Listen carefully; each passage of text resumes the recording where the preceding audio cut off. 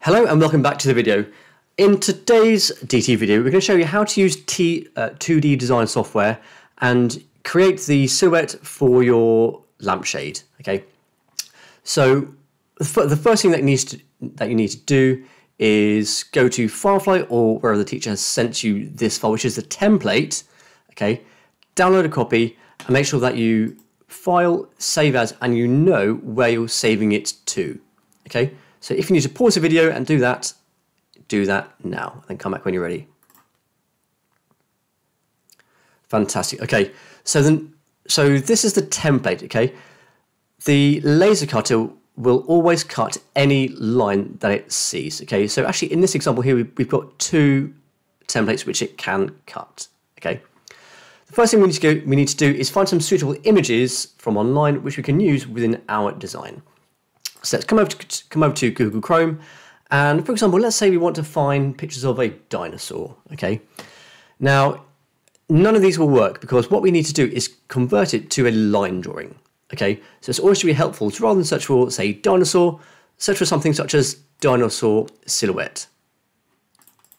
Okay, that gives you much more suitable resources. Okay, just a couple of things to note, particularly with 2D design.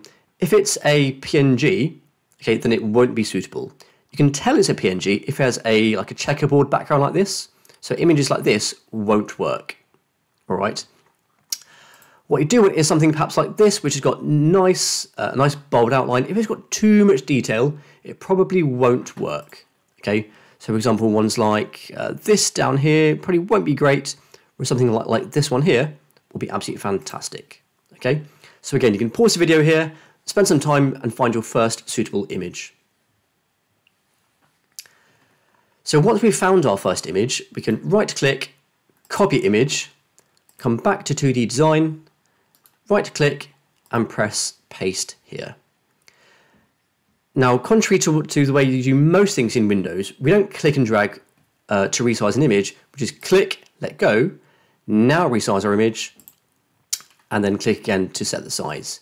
To move it, again, single click the yellow box in the middle. Now we can move our asset to wherever we want it to be. Perhaps you might need to resize it again and click to set it. You can also have an experiment, see what the other tools around the edge do, and then just get them roughly in position with where you want them to be. Okay, so that's your next task.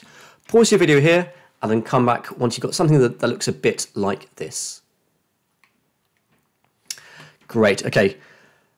So what we need to do now is convert this to something which the laser cutter can actually understand. Okay, as before, the laser cutter will always follow lines and drawings. Okay, it doesn't know what to do with something like this. Okay, so there's two steps we need to do. The first thing is to select it, come up to bitmaps at the top, and come down to set black and white silhouette.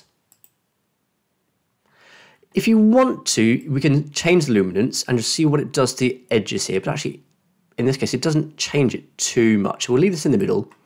But the important one to select is background transparent. Press OK. And we can now see that it's removed the background. Pause the video here. Go do that quickly. And then our final step is to convert this to a line drawing. Okay. So in fact, let's just zoom in a little bit so we can see it a bit better. Okay, so again, we just select our item, come back to bitmaps, but this time down the bottom where it says contour bitmap.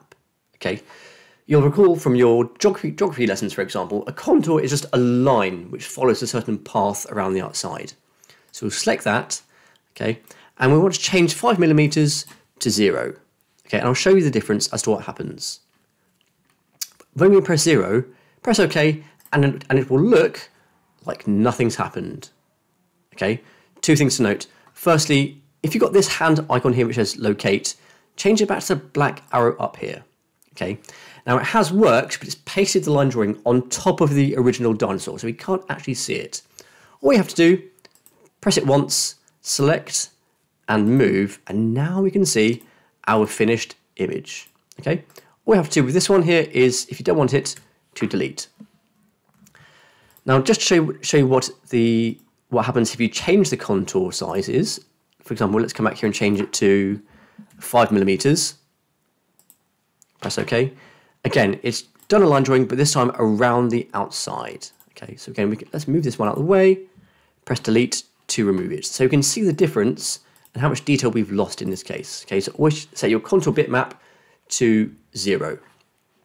As before, if we need to remove it or change it, rotate it, we can do so. The last thing you need to do is change the color so that the laser cutter knows to cut this. Okay, and all you have to do, again, select your item, come up here, see where my mouse is, where it says line color, not fill color, make sure it's on line color, and just change it to red. And there we go, that's all there is to it. Make sure that you save your work at regular intervals and then send the work to your teacher once it's complete.